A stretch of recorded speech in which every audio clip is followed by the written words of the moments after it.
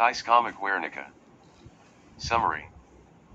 This tapestry, sponsored/created by Kaiskama Trust, is based on Picasso's painting that depicts the bombing of Guernica, Spain during the Spanish Civil War. However, the theme this time is HIV/AIDS. Artwork. Basic details about the artwork. Medium, textile. Dimensions, 7.8 m x 3.5 m. Painted in 2010. Primarily designed by Karel Hofmeyr, a doctor. Creator. Sponsored by the Kaiskama Trust, based in South Africa.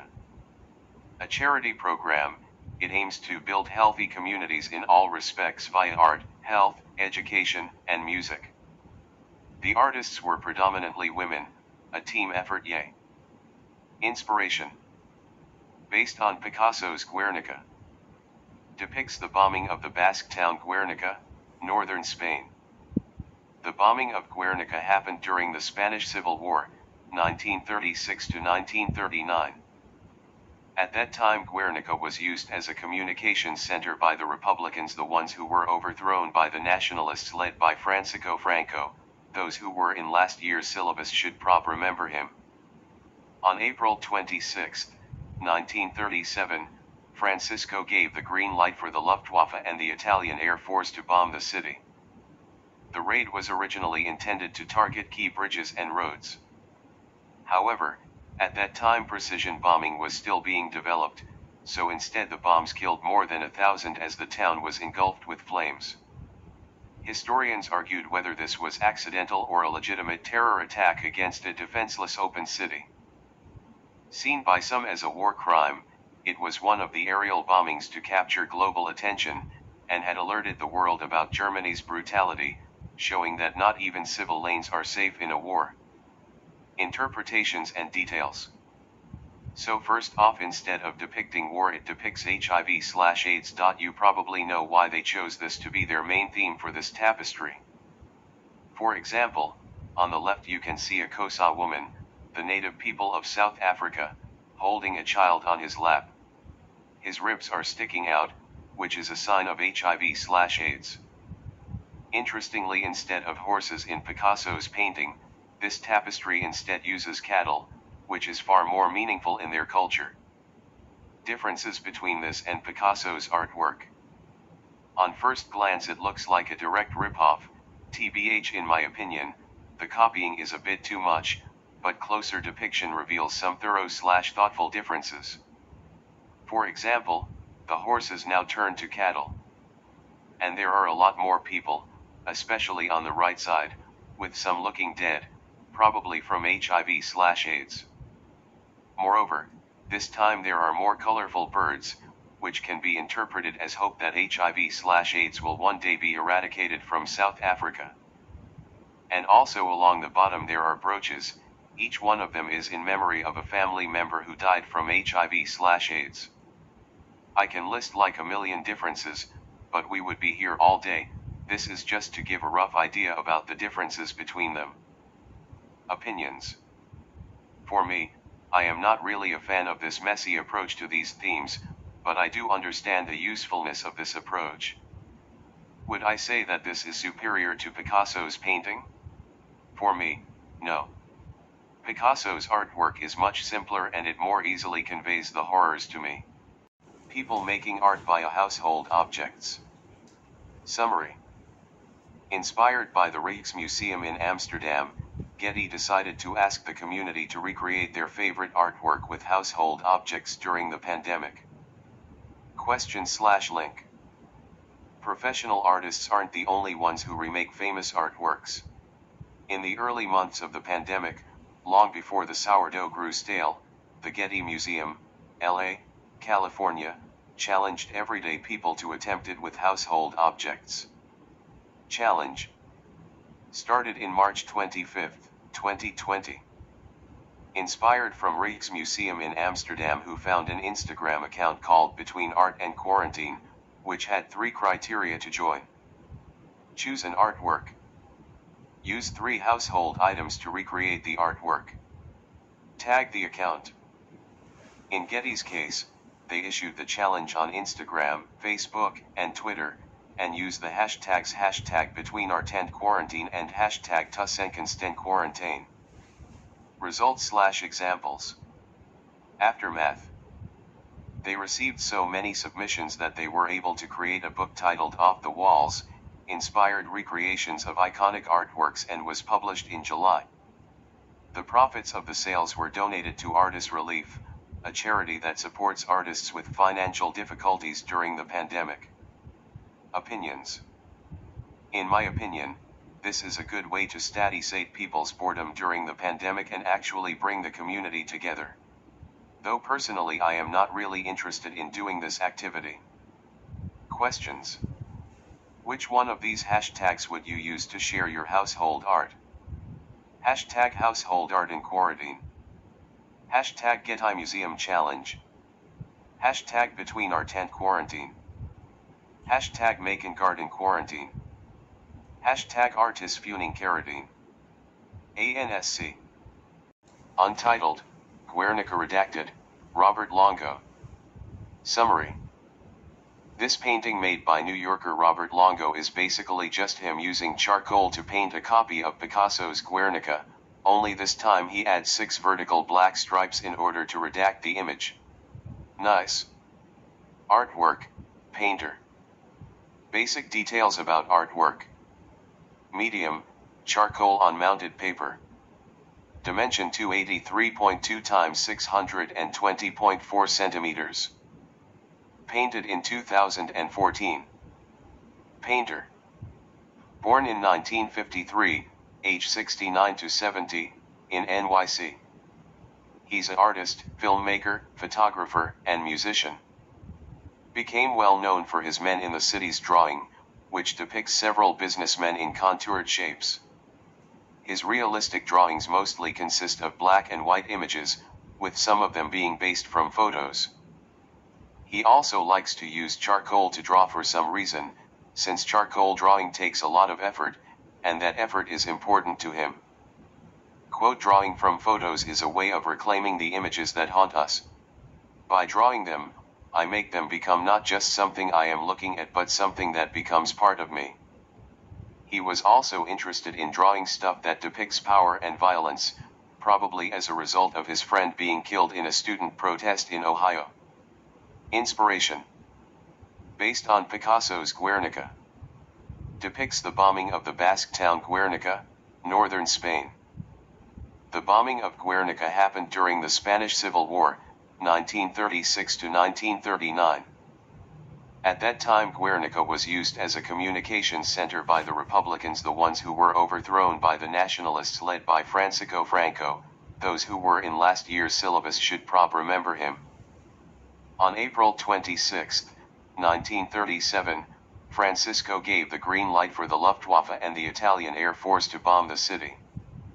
The raid was originally intended to target key bridges and roads. However, at that time precision bombing was still being developed, so instead the bombs killed more than 1,000 as the town was engulfed with flames. Historians argued whether this was accidental or a legitimate terror attack against a defenseless open city. Seen by some as a war crime, it was one of the aerial bombings to capture global attention, and had alerted the world about Germany's brutality, showing that not even civil lanes are safe in a war. Interpretations and details. The first thing to note is that there are 6 black vertical strips that cover like half of the image.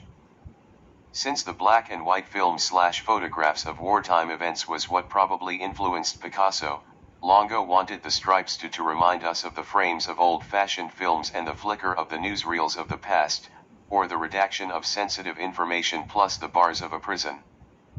This adds more suspense, that maybe it was too gruesome for an ordinary viewer had to see, and so some parts of it was redacted. It's basically the same thing just with stripes, lol. Opinion. I think Longo's perspective of Guernica is alright, though I think he should add more stuff in rather than just, oh let me just add some stripes and call it a day. I also like the title of the drawing for some reason. Fun fact, while it was exhibiting in Ohio, a security guard shot this painting twice, and then shot himself in front of it. Questions.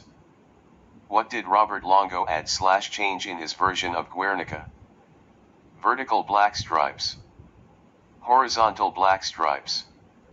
Changing the theme to HIV/AIDS. Making it colorful. Nothing. ANS. Diorama. Summary. A diorama is a three-dimensional replica of a scene. They vary in sizes, most often miniature or large-scaled, depicting historical events or scenes in nature. Dioramas were invented by Louis Daguerre and Charles Marie Boutin in 1822, Paris. Daguerre's dioramas are different from modern dioramas. Early dioramas by Daguerre were a large painting painted on both sides of a translucent material. The painting would change in appearance through different angles of illumination. When illuminated from the front, the scene would be shown in one state and so forth. The modern diorama was popularized by habitat dioramas, which were invented by Carl Akeley. Habitat dioramas are made using taxidermy and a painted background on a curved wall. These dioramas were born out of Akeley and Theodore Roosevelt's goals of conservation, and to preserve nature as environments changed due to human involvement. What is a diorama? 3D replica/model of IRL scene, historical events, natural environments. Made by placing objects, figures, etc. in front of painted BG. Often miniature or large scale. Who invented it? Louis-Jacques Daguerre and Charles Marie Boutin in 1822, Paris. Daguerre also invented first widely used photography method, daguerreotype. Early dioramas by Daguerre. Big painting painted on both sides of a translucent material. How they worked. PPL sit in a dark, rotating auditorium with the diorama. Painting's appearance changes through illumination. I.e., when shine light from front, scene A is shown, when shine light from the back, scene B is shown. Example, daylight rightward arrow moonlight. Seamless transition of scene to scene made dioramas look realistic. Habitat dioramas. Popularized modern dioramas in early 1900s. Who created them? Carl Akeley in 1890. His first diorama, 5 muskrats in a set that contained a den, reeds, logs and sediment and realistic BG. How they were made. 3D scene using taxidermy and painted background on curved wall, to surround the display without seams joining different panels. Taxidermy equals stuffing and mounting an animal's body for display/study. Led to Akeley method of taxidermy. Precise measurements, making plaster impressions, fitting skin over lifelike clay sculptures made from skeleton bones. Go to far locations to recreate them and collect specimens. Got to know their subjects and surroundings intimately. How they are made now. Same as how they were made but with more advanced tech. Extensive research to provide verisimilitude, realistic. Use satellite imagery and videos. Read books and journal articles. Consult scientists, botanists, zoologists, anthropologists, archaeologists. Takes months to build a habitat diorama. Their purpose.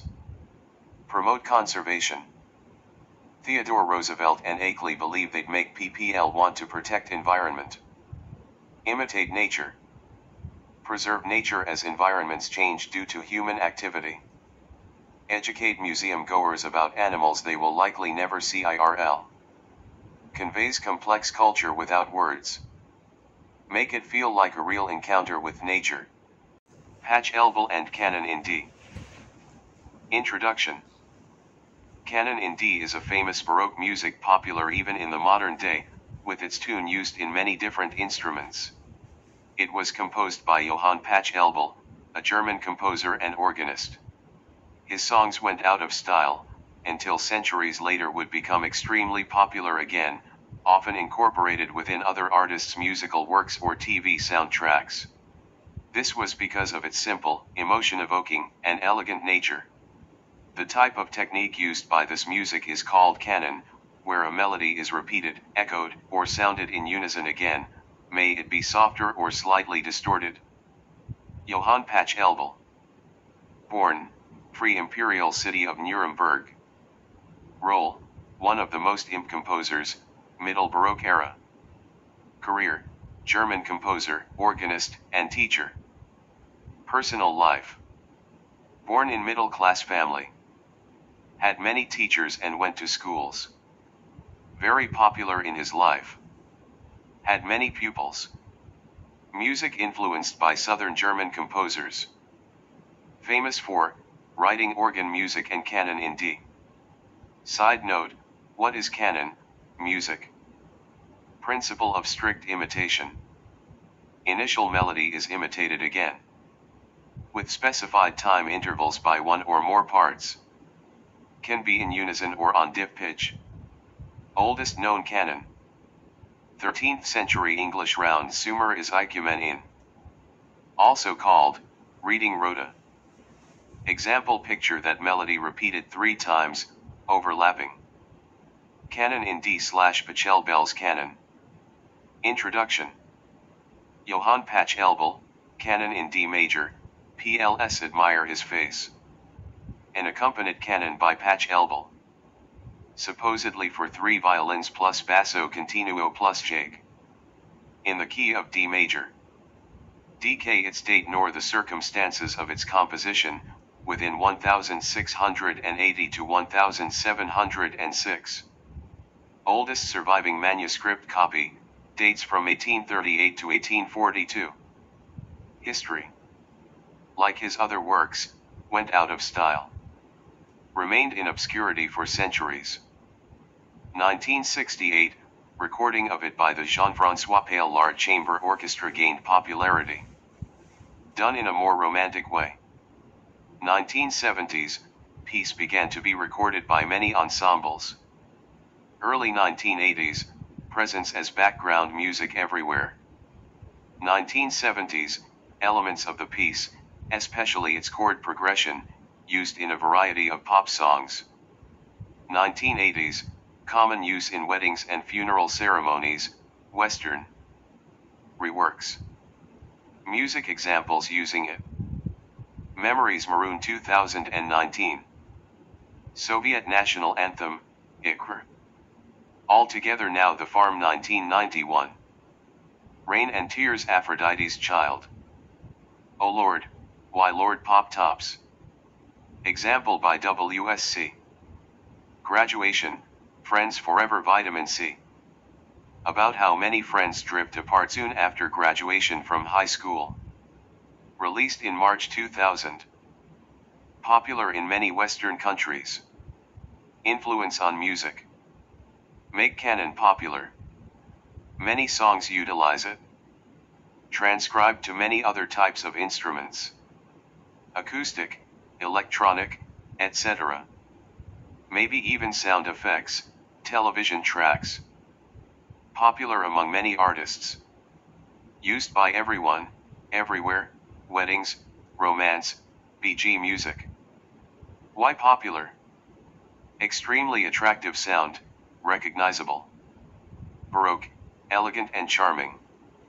Very simple to play, repeating melody. People have become familiar with it, attaching emotions to it. Many have limited knowledge of classical music. Hence when playing stuff would naturally choose the simple one. WSC questions. Why do we keep going back to certain pieces in this way? Fine, let me answer WSC's question.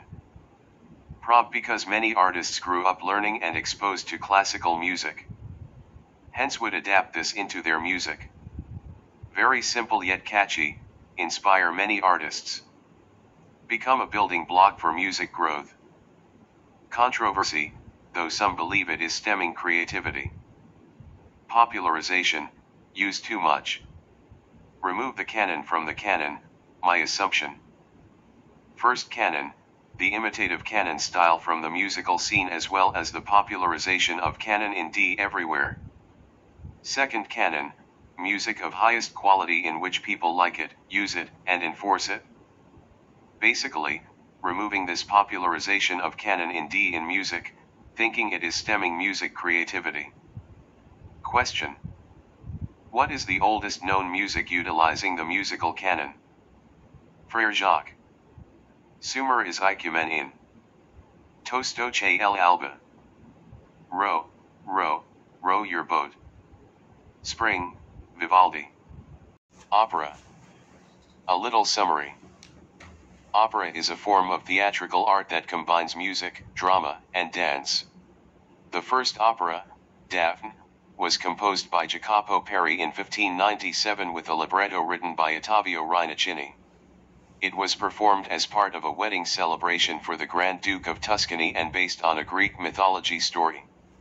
The success of Daphne led to the creation of other operas, and opera quickly became a popular form of entertainment throughout Italy and Europe.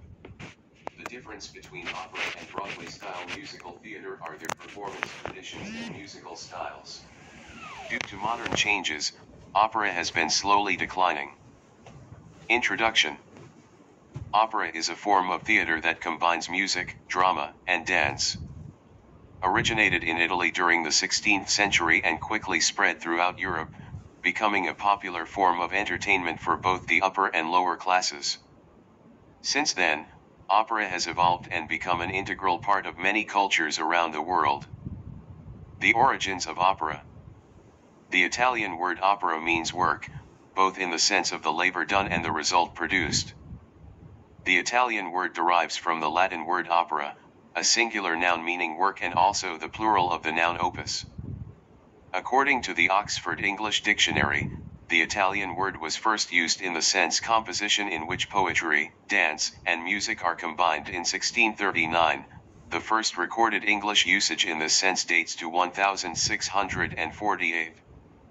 Opera was born during the Renaissance period in Italy, where a group of artists, musicians, and scholars gathered together in Florence in the late 16th century. They aimed to create a new form of theatrical art that combined music and drama, inspired by the classical works of ancient Greece and Rome. The first opera, Daphne, was performed in Florence in 1597, and it quickly gained popularity throughout Europe. The first ever opera. The first opera to be performed was Daphne by Jacopo Peri in 1597. It was composed by Jacopo Peri in 1598 and the libretto was written by Ottavio Rinuccini. It was based on a story from Greek mythology, and was performed as part of a wedding celebration for the Grand Duke of Tuscany. The success of Daphne led to the creation of other operas, and opera quickly became a popular form of entertainment throughout Italy and Europe. What makes opera different than Broadway-style musical theater? Performance traditions. Traditionally, opera is performed in grand opera houses with elaborate costumes, sets, and lighting. The focus is on the music and vocal performances, with less emphasis on dancing or physical movement. In contrast, Broadway-style musicals are often performed in smaller theaters or outdoor venues with simpler sets and lighting. There is more emphasis on choreography and physical movement, and performers wear contemporary costumes. Musical styles. Opera music is typically performed by highly trained singers in a classical style, accompanied by a full orchestra. The music is complex and requires extensive vocal range and control. In contrast, Broadway-style musical theater features songs with similar melodies and rhythms that are easier to sing. The music is often performed by a smaller ensemble, such as a band or piano. The cost of a double espresso. The minister made the announcement after meeting with La Scala Superintendent Alexander Pereira about making sure the new generations learn more about opera. Young people between 18 and 25 will be able to go to La Scala for €2 starting with the next season at the iconic Milanese Opera House. The plan has been proposed to Italy's other 14 opera foundations and they have all accepted. Is it possible to reimagine opera in ways so immersive that they aren't really opera anymore? If so, what is opera becoming? Yes. Opera has been reimagining the traditional form of opera to attract new and younger audiences. They incorporate elements of popular culture, technology, and experimental staging into their productions, which depart from traditional operatic forms and become something else entirely. Some modern changes to opera include the use of new technologies, experimental staging, and incorporating elements of popular culture. Due to modern changes, opera has been slowly declining. Opera has faced challenges in recent years, including declining audience numbers and financial difficulties for some opera companies. This is partly due to changing cultural and entertainment preferences, as well as the high costs associated with producing and staging operas. Back to the Future. Directed by Robert Zemeckis. Written by Robert Zemeckis, Bob Gale. Produced by Bob Gale, Neil Canton. Starring Michael J. Fox, Christopher Lloyd, Lee Thompson, Crispin Glover. Cinematography Dean Cundey. Edited by Arthur Schmidt, Harry Karamitis. Music by Alan Silvestri. Production company Amblin Entertainment. Distributed by Universal Pictures. Release date July 3, 1985. Running time 116 minutes. Country United States. Language English. Budget $19 million. Box office $388.8 million. Summary. Back to the Future is a science fiction film directed by Robert Zemeckis and written by Zemeckis and Bob Gale. It explores the themes of time travel, family relationships, and the consequences of changing the past. The film uses the concept of a time machine, which allows the main character Marty to travel back in time to the 1950s. The consequences of changing the past are explored, highlighting the idea that some things cannot be changed. The use of period-specific music in movies set in the past is a powerful tool to evoke nostalgia and create a more immersive experience for viewers. In Back to the Future, the use of Mr. Sandman by the Quartets helps to establish the 1950s setting and create a sense of nostalgia for viewers. Introduction. Back to the Future is a science fiction film released in 1985, directed by Robert Zemeckis and written by Zemeckis and Bob Gale. The film follows the story of teenager Marty McFly, who accidentally travels back in time to the 1950s in a time machine created by his eccentric friend, Dr. Emmett Brown. The film explores the themes of time travel, family relationships, and the consequences of changing the past. Background. The idea for Back to the Future came to Bob Gale when he was visiting his parents' home and found his father's high school yearbook. Gale wondered if he would have been friends with his father if they had gone to school together, and this led to the idea of a time travel story. Gale approached Robert Zemeckis, and the two began working on the script. The film was made by Universal Pictures and was a box office success, grossing over $381 million worldwide. It was also critically acclaimed, receiving positive reviews from critics and audiences alike. The film was nominated for 4 Academy Awards, winning 1 for Best Sound Editing. Time travel. One of the central themes of Back to the Future is time travel, and the film explores various aspects of this concept. The film uses the concept of a time machine, which allows Marty to travel back in time to the 1950s. The time machine is a DeLorean sports car modified by Dr. Brown to travel through time when it reaches 88 miles per hour. The film presents a version of time travel in which the past can be changed, leading to different outcomes in the present. Marty accidentally changes his parents' meeting in the past, which creates a new timeline where his parents do not get together.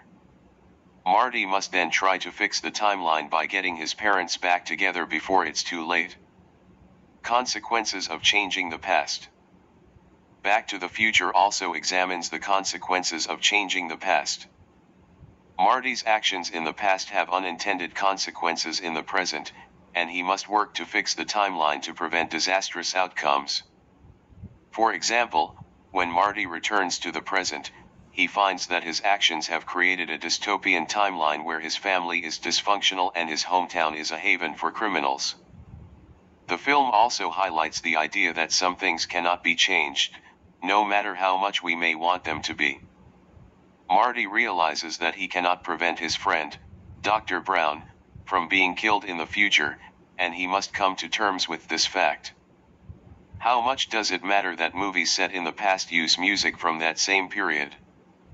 The use of period-specific music in movies set in the past can be a powerful tool to evoke nostalgia and transport viewers to a different time and place. When a filmmaker chooses a song from a particular era, they are not just selecting a piece of music that was popular at the time. They are also choosing a song that represents the cultural and social context of that era. Moreover, music is an essential element of filmmaking, and it can be used to enhance the emotional impact of a scene or to underscore the mood of a particular moment. Using music from the same period as the setting of a film can help to create a more immersive experience for viewers, making them feel as though they are really there in that time and place. In the case of Back to the Future, the use of Mr. Sandman by the Quartets helps to establish the 1950s setting and create a sense of nostalgia for viewers who grew up during that time. The song's catchy melody and lyrics conjure up images of sock hops, soda fountains, and teenage romance, all of which are key elements of the film's setting. Gao Xiaosong You Who Sat Next to Me. Gao Xiaosong, a Chinese musician, songwriter, producer, and filmmaker, and his famous song You Who Sat Next to Me. The article explores the background and inspiration of the song, its lyrics and meaning, and its impact on Chinese music and culture. The article concludes by highlighting Gao Xiaosong's significant contributions to the Chinese music industry and his influence on generations of Chinese artists and musicians. Introduction. Gao Xiaosong is a Chinese musician, songwriter, producer, and filmmaker who is well known for his contributions to the Chinese music and entertainment industry. He was born on February 1, 1969, in Nanjing, China. He started his career in the music industry as a songwriter and went on to become one of the most influential figures in the Chinese music scene. In 2009, Gao Xiaosong was appointed as the honorary president of Beijing Contemporary Music Academy. In 2015, he founded a non-profit organization called Zheshiguan Library, where he currently serves as the curator. The library has a vast collection of over 800,000 books and documents, primarily published during the Ming and Qing dynasties and the Republic of China period. Gao Xiaosong is a pro-democracy activist in mainland China who has been spreading the idea of American democracy and Western culture to a wide Chinese audience through online video platforms. He is a vocal critic of the Chinese Communist Party's official historical narrative, political system, and ideology. In September 2021, his works were banned by Chinese authorities. One of Gao Xiaosong's most famous works is the song You Who Sat Next to Me, which he wrote in 1995. The song became an instant hit in China and has since become a classic. Background and inspiration. Gao Xiaosong wrote You Who Sat Next to Me in 1995, during a time when he was experiencing personal turmoil in his life.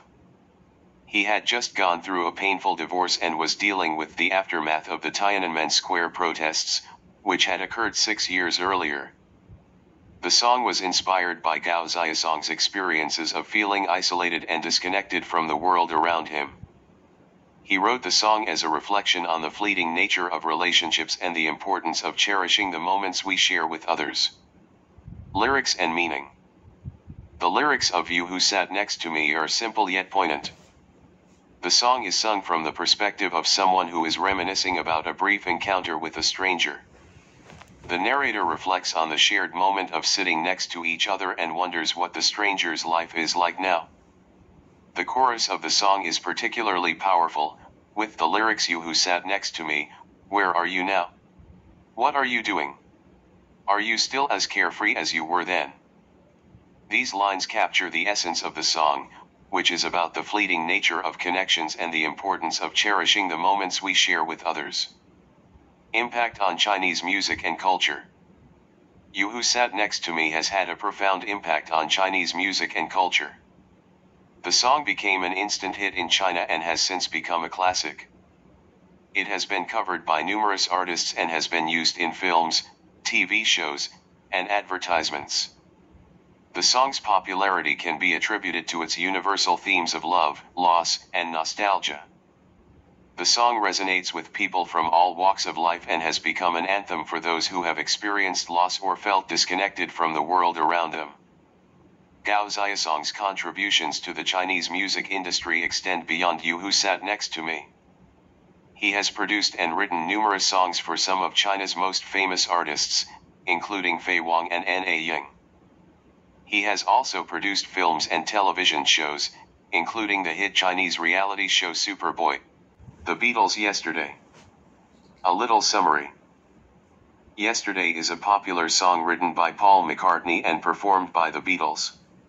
McCartney came up with the melody in a dream and wrote the lyrics, originally titled Scrambled Eggs, in 1964. The song was released as a single in the United States in 1965, where it reached number 1 on the Billboard Hot 100 chart. Yesterday has had a significant impact on popular culture, with over 2,200 cover versions recorded and its use in numerous films, television shows, and commercials. It is widely regarded as one of the greatest songs ever written and has won several awards. The song is a reflection on lost love and the memories that remain, and its timeless melody and universal themes have resonated with audiences of all ages and backgrounds. Yesterday all my troubles seemed so far away. Now it looks as though they're here to stay. Oh, I believe in yesterday. Suddenly, I'm not half the man I used to be. There's a shadow hanging over me. Oh, yesterday came suddenly. Why she had to go? I don't know, she wouldn't say. I said something wrong. Now I long for yesterday. Yesterday love was such an easy game to play. Now I need a place to hide away. Oh, I believe in yesterday. Why she had to go? I don't know, she wouldn't say. I said something wrong. Now I long for yesterday. Yesterday love was such an easy game to play. Now I need a place to hide away. Oh, I believe in yesterday. Introduction. Yesterday is a song written by Paul McCartney and originally performed by the Beatles. The song was released in 1965 and is one of the most popular songs in the history of modern music. It has been covered by numerous artists and is often cited as one of the greatest songs ever written. A walk down memory lane. Paul McCartney wrote Yesterday in 1964 while on tour with the Beatles in Paris. He woke up one morning with the melody in his head and quickly wrote down the lyrics. The song was originally titled Scrambled Eggs and had different lyrics. McCartney later said that he came up with the melody in a dream, and for a time he worried that he had subconsciously plagiarized someone else's song. However, he eventually came to accept that the melody was his own creation. Yesterday was recorded by the Beatles in 1965 and was released as a single in the United States. The song was not released as a single in the United Kingdom, as it was thought that the release of singles would damage the sales of their album Help.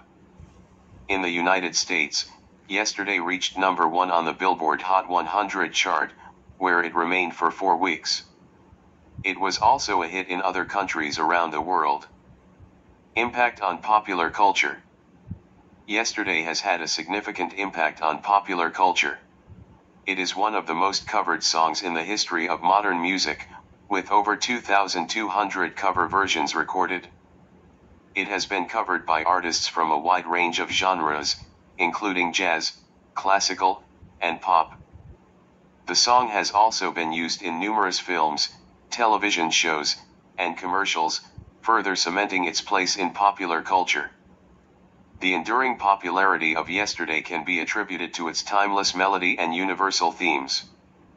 The song is a melancholy reflection on lost love, and its simple yet powerful lyrics resonate with audiences of all ages and backgrounds.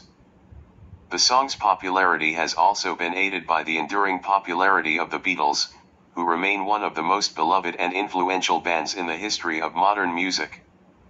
The meaning of the song.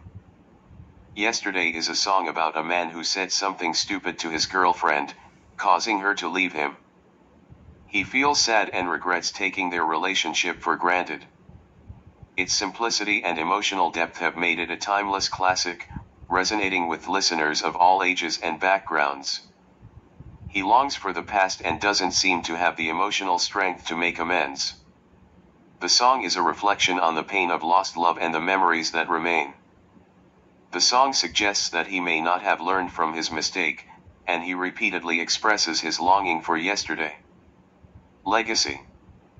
Yesterday is widely regarded as one of the greatest songs ever written, and its legacy continues to this day. It is one of the most covered songs in history, with over 1,600 versions recorded by 1986 and about 500 included in Muzak's inventory. It is also credited with popularizing classical and Baroque rock, influencing artists such as the Rolling Stones and the Moody Blues.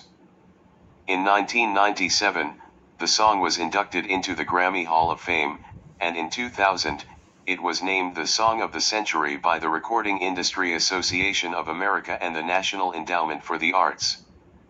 The song has also been included on numerous greatest songs lists, including Rolling Stone's 500 Greatest Songs of All Time list. Yesterday won the Ivor Novello Award in 1965 and has been highly ranked on several greatest songs lists, including Rolling Stone's 500 Greatest Songs of All Time and the Beatles' own list. It was also recognized as one of the most performed songs of the 20th century on American radio and television. In a 1999 BBC Radio 2 poll, Yesterday was voted the best song of the 20th century.